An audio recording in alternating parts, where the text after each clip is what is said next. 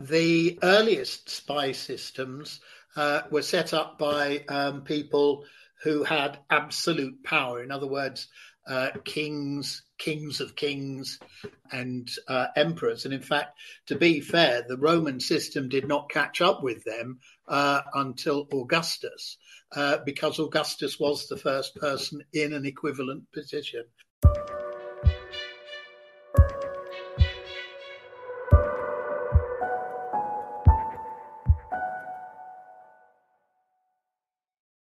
Welcome to the Spy Masters podcast. In this episode, we've got top novelist Peter Tonkin talking to us about spycraft in the ancient world. We've got loads more goodies coming up though, so make sure you follow us wherever you get your podcasts. Coming up in the next episode, we've got a real treat, the absolute godfather of British spy writing, Nigel West. So tell your friends, drop us a follow, and join us on Spy Masters. But right now, I'll hand you over to me talking to Peter Tonkin about Caesar's spies. Peter, thank you so much for joining us. It's such a pleasure to have you on Spy Masters. So we're here today to talk about spies in the ancient world. Obviously, it's the basis of a few of your many novels involve spying in the Roman world just at the end of the Republic. I'd quite like to start, though, by thinking about the definition of spy, given that what we're talking about in the ancient world isn't quite the same as what we're talking about in the modern world. So how would you define the spies that you're writing about? Well, in the ancient world, spying on a practical level started with lookouts, and then obviously lookouts needed to send messages. So communication became important, and messages eventually became encoded. Then as individual city-states began to expand and come against each other, a lot of information was collected by way of traders and merchants going from one place to another. And that's a system that's lasted right up to the modern day. You only have to think of the case of Greville Wynne, which was turned into a film with Benedict Cumberbatch called The Courier, which was the true story of a businessman who had contacts in Moscow, who was asked by MI6 to carry information and bring information back from Moscow, but he was caught and locked up. Then there's obviously the diplomatic service, which in modern times is seen as a very useful method of spying on many levels. Obviously, diplomats, as the British government has just announced is the case with Chinese, for instance, come across, they help local businesses, they help local councillors on the assumption that the councillors will owe them something when they move from local government to central government. But just on an aside, we might come back to it later, the Romans were really bad at diplomacy. Then that's all looking outwards. Looking inwards, of course, you've got the internal intelligence networks, the ancient equivalents of our MI5. There were specially trained warriors. The Romans were heavily influenced by classical and pre-classical Greeks, and they were most impressed, as we are, I suppose, by the Spartans and the way in which youthful warriors were trained in Sparta to be completely self-sufficient, a bit like our SAS, SBS and commandos. They, in fact, you couldn't be a Spartan warrior until you had lived alone and survived for several weeks with no help at all, and then killed a slave, just a random slave you happened to come across, before you reported back in. And the Romans, although by that time Sparta was a kind of Disneyland for them, they all went to see it. They were very impressed with that kind of military training. And then they started training their own troops in that kind of those kind of skills. Though, of course, the main machine of conquest that they used were the legions. Taking a step back, so obviously the Romans are not the first classical empire. What are the earliest spy systems that we know about pre-Roman?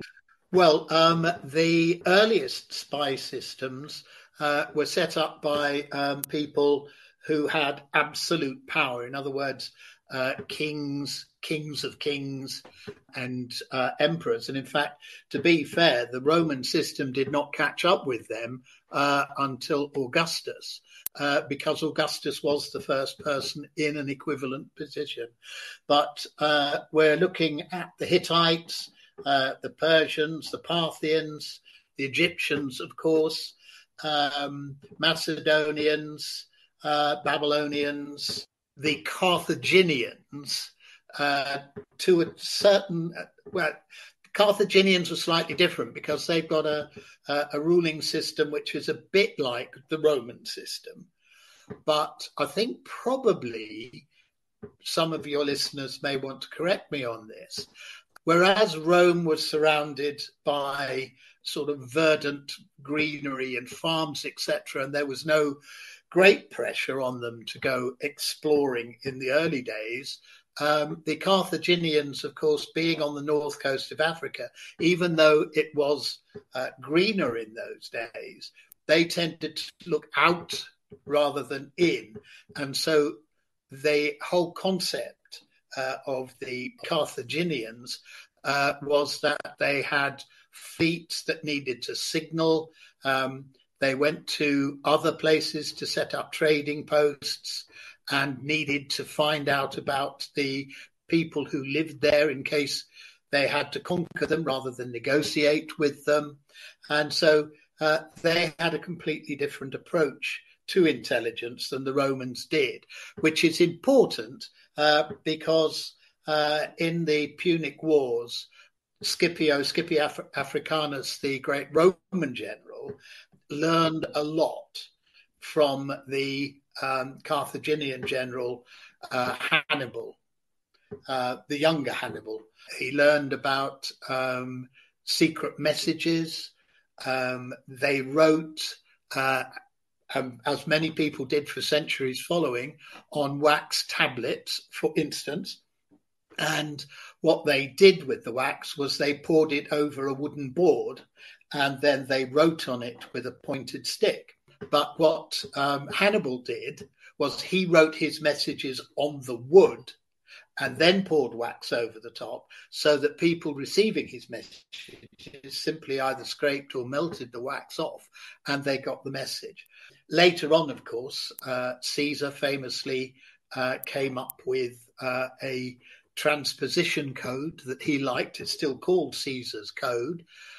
Basically, A became Z, B became A, C became etc., etc., etc. It was Greek, so alpha became omega, etc., etc. And that transposition code is still being used by the Tudors in the days of Robert Poley, Christopher Marlowe, Francis Walsingham, etc., though they have very much more cunning codes as well. When we get to the early Romans, obviously, as you say, some of them are learning off their predecessors, but there seems to be a dividing line on intelligence pre-Augustus and post-Augustus. I mean, lots of things in the Roman world fall into that category. So can we just talk about Republic? Because obviously it isn't like these societies we've talked about. It's not a centralised single autocracy sending itself out. It's more complicated than that. And can you talk about a little bit about how intelligence picks sort of sits in that picture of warring individual kind of generals? Yes, it is very much inward looking. The people like Scipio, who learned from their opponents, found it difficult to pass that information on because very often they were either retired forcibly or they were replaced militantly and effectively, or there was civil war. And so there was very little communication. The Senate made this situation worse in practical terms, because one hesitates to compare them to our House of Commons and House of Lords at the moment, but very often information would arrive and it would take the Senate ages to discuss it, come to some sort of agreement on it, and decide what ought to be done about it. And usually when they did that, then they chose someone they thought would be a suitable leader, and they sent him to lead. And the effectiveness of that depended entirely on their understanding of the situation. And although things got very much better after Augustus, even Augustus made one or two, so we say, false steps to begin with, the most famous of which was sending Varus to northern Germany, as Augustus saw it, to a peaceable place that they were just Romanizing. All the northern Germans had settled down. They'd been conquered. They spoke Latin.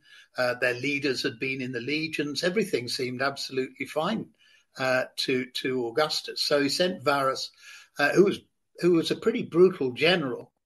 And Varus was supposed to just Romanize the place, build villas and olive groves going and vineries and things, and settle everyone down.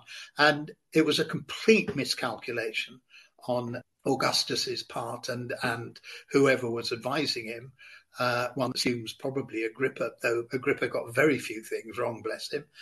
But yes, further complication, of course, was that all of the members of the Senate were looking to stab each other in the back. Just to pick up a little bit though on that, I mean, so even if there was good intelligence reaching Augustus that Germany wasn't quite as ready to be Romanized as he hoped it would be. I mean, obviously there's always a difference, isn't there, between the intelligence as it's sent to the person receiving the intelligence and how that intelligence is received and how it plays into somebody's existing kind of expectations and hopes and wants. And I wonder if that's just a classic case of, even if the intelligence was good, it wouldn't have mattered because Augustus had that kind of Roman arrogance and a kind of sense of Roman purpose that wouldn't have been derailed by information to the contrary. That's absolutely right. That is a spin-off of the situation anyway, because for many years earlier even than Augustus, the Senate had assumed and continued to assume that they were the pinnacle of civilization. Everyone else, all of the people around them, were lesser, and what the Senate believed was truth.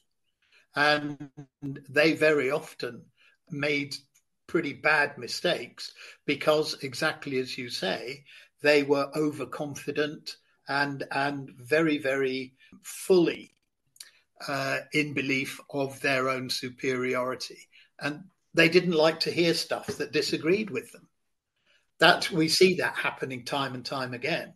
They didn't like Cleopatra, for instance, and all she wanted to do at that stage, Cleopatra the Seventh, Philopator, her ambition was that Rome and Egypt would come together. And yet the Senate hated her. She was a nasty foreign lesser being. And you know, it's not just her, but embassy after embassy was just looked down on and disregarded because they assumed that they were superior. You know, it's so in that absolutely, and in that Republican period, as I understand it, and part of my understanding of this was gleaned from reading your excellent books, which are set in the kind of immediate aftermath of Caesar's assassination.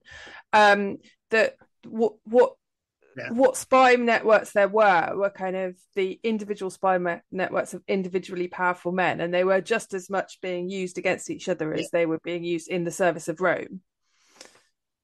Yes. The sort of definitive example of this Cicero's breaking down of the Catiline conspiracy, Cicero overcame Catiline's conspiracy to grab power in Rome because Cicero's personal spy network was more efficient than Catiline's was. And Cicero at that time was in a particularly powerful situation and was able to have Catiline arrested and actually executed because his internal spy network was so efficient. And yet, when all of his closest friends were going up to murder Caesar, he had absolutely no idea what was going on, and in fact was extremely upset. He left him out of it. Caesar, he had the best spy network in Rome, and like Augustus later on, he just didn't believe what he was being told. When the post-mortem was conducted on his body, there was in his sleeve an unopened letter, for lack of a better word. It was some kind of writing anyway, which detailed the names of every single person at the center of the plot to kill him. And he didn't read it. It was given to him on the way into being killed. It was a list of all the people who were going to do it, and he never looked at it. That's bad intelligence. Yeah, well, it's good intelligence, but bad timekeeping. Yeah. You said that the other, when we were sort of liaising before we talked, you said that there was one other major failure of intelligence that was quite illustrative of this early period, which was Crassus's defeat. Can you just talk us through that and what happened with that? Of course. And Crassus was the richest man in Rome, famously so. He had amassed his huge fortune because basically he had invented the fire service. And he had a whole of people who were expert in putting out fires. But whenever a fire started, and there were a lot of fires in Rome because the buildings were rubbish, hardly any of them as marble as we see them nowadays. The insulae were just clapboard rubbish. Whenever somebody's buildings went on fire, Crassus would get his men and he'd go round to the owner of the building. He's saying, now, do you want to give me half of what the building's worth? And my men will put the fire out, or do you want me to go off and just let it go down to the ground? And so he amassed an enormous fortune like that, so great, in fact, that he was able to pay for his own legions. And he paid for 3 legions, 17th, 18th, and 19th. And in 54 BCE, he took them to Armenia, and then the objective was to go via Armenia and into Parthia. Now, Parthia was basically what is modern Iran, only it's much bigger, and famously enormously rich. And Crassus did seem to be somebody who just wanted more and more and more. And so he took his son Publius and another pretty effective general, and he spent the summer of 54 trying to get through into Parthia. What intelligence Crassus sent in seems to have been financial. He sent in traders because he wasn't really interested in the Parthians' military strength. He was interested in their financial matters. But the time that he spent there allowed the Parthian king Orodes and his general Serenus to learn about the legions and learn about Crassus's technique in battle. And the technique in battle that Crassus used was simply to send his legions in, and he was used to overwhelming his opponents.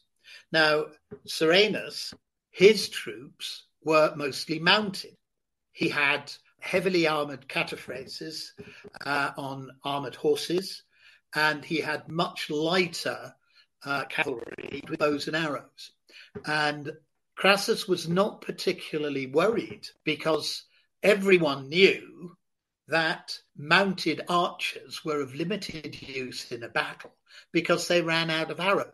General Serenus took this on board, and his preparation for battle involved making millions and millions and millions of extra arrows and loading them onto a camel train, which he could take with him. And so they ended up on a huge flat desert near Carrhae. And Crassus did what Crassus always did. And Serenus sent his archers to meet them. And the archers just kept firing. And even when the Romans did the famous tortoise, the testudo, their shields were never quite perfectly together, so arrows could pierce them. In any case, they only protected the top half of the body. And Parthian bowmen were shooting at their legs as well. It didn't stop hour after hour after Crassus's troops broke.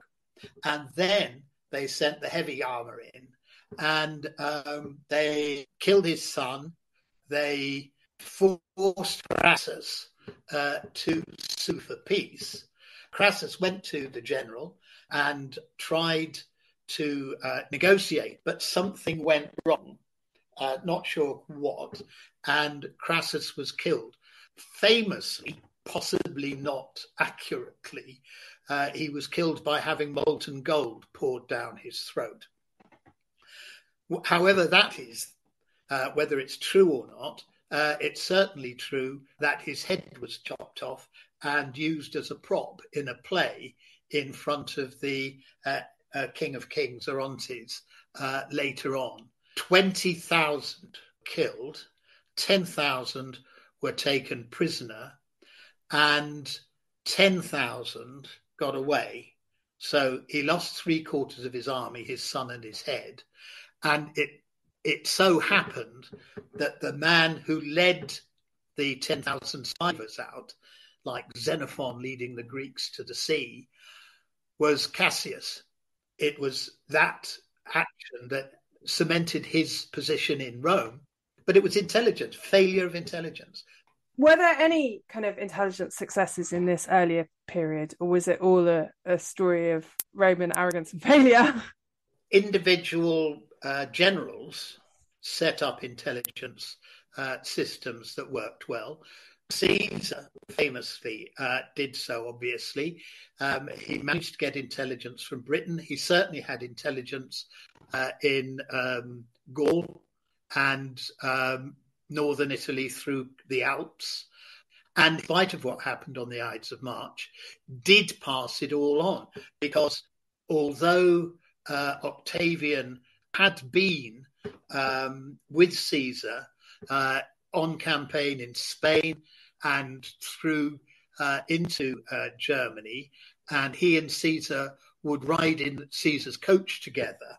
And it is supposed that at that time, Caesar told Octavian a lot of the technique he had used to be successful. Of course, Octavian became Augustus and started using those techniques as well, and passing them on to his closest friend and greatest general, Agrippa, Agrippa was just awesome. He's one of my great heroes, is Agrippa. Yeah, I'm with you on that. What about Scipio? Didn't he have some quite strong intelligence successes in the Second Punic War? Yes. He had learned it very much from Hannibal, and famously it was Scipio who sent Lusinius, I think, senior centurion during the Second Punic War into the camp in disguise as a deserter. And in order to establish that this man was a deserter and give him reason to desert, he had him beaten. And the enemy simply did not believe, because of the reputation that the Romans had, that anyone would voluntarily undergo such humiliation for any reason whatsoever. So they assumed that because the centurion had been beaten to within an inch of his life, then he must be telling the truth when he said he was deserting and was coming over to the enemy. He was as an undercover project, and he sent an enormous amount of information back to Scipio.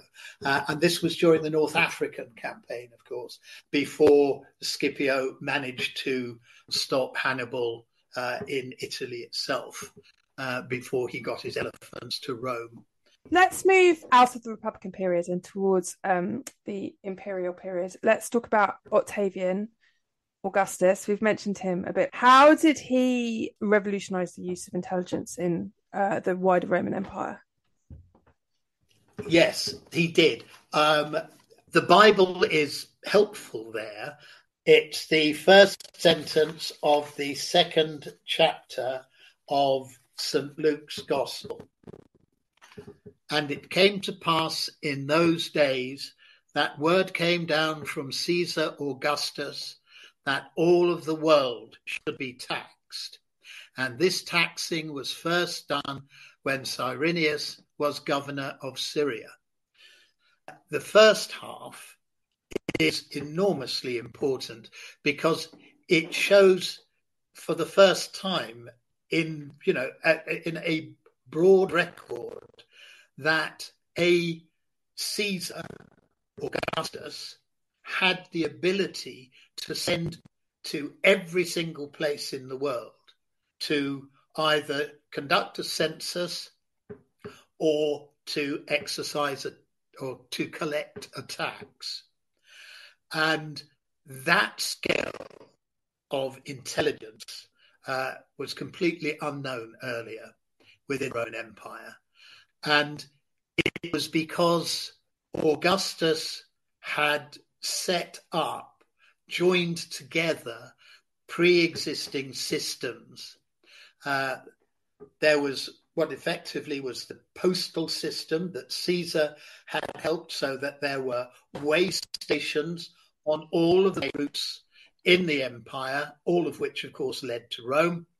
Augustus then used military people, speculatores, to pass and collect messages and orders along those roads to all the far-flung outposts of the empire. Local people, governors, etc., they had their own men, because people they could trust even more than Augustus could trust his messengers. So that system continued until the end of the first century, when Domitian wanted something more efficient, and he then tasked the grain counters, the people whose job it was to go all over the empire, assessing the amount of grain, wheat, barley, oats, etc., to feed the army, etc. Domitian tasked them with becoming spies, and not just spies, executioners, etc., Though, of course, people had used them, speculatories, for instance, as executioners earlier on. Herod famously used his speculatories bodyguard, led by Rome, to remove the head of John the Baptist, and Salome removed a large number of her clothes in front of him, to his great edification. Can we talk a little bit more about the Frumentari? Do we know much about their organisation and their reach, and who was in charge, and how they fitted in when they report directly to the emperor, and how long did they last? They lasted for centuries. Their headquarters was on the Cilian Hill in Rome, and they reported directly to their leaders, reported directly to the emperor via elements of the Praetorian Guard, if need be. And because their day job, so to speak, was to go everywhere in the empire, their reach was infinite. Augustus, following on from Caesar, and then other emperors after him, as described, for instance, in Mary Beard's Emperor of Rome, successive emperors saw their job as being to keep an eye on the entire empire. And were people frightened of the frumentari? Yes. They were more like KGB, the FSB, or the Spetsnaz in reputation than an actual post office. But of course, Alden Post Office has got a pretty bad reputation. Yes. As well. But yes, there was nothing they couldn't do. They could arrest, they could question, they could torture, they could execute, and then tell the emperor about it later, so to speak. Their reputation was probably greater than was warranted. The Romans had a reputation which they built on. So, for instance, Paul of Tarsus, who had been a Roman tax collector before he saw the light, literally, was arrested by villagers, and I can't remember where, and they were just about to beat him when he told them, civis Romanum sum, I am a Roman citizen.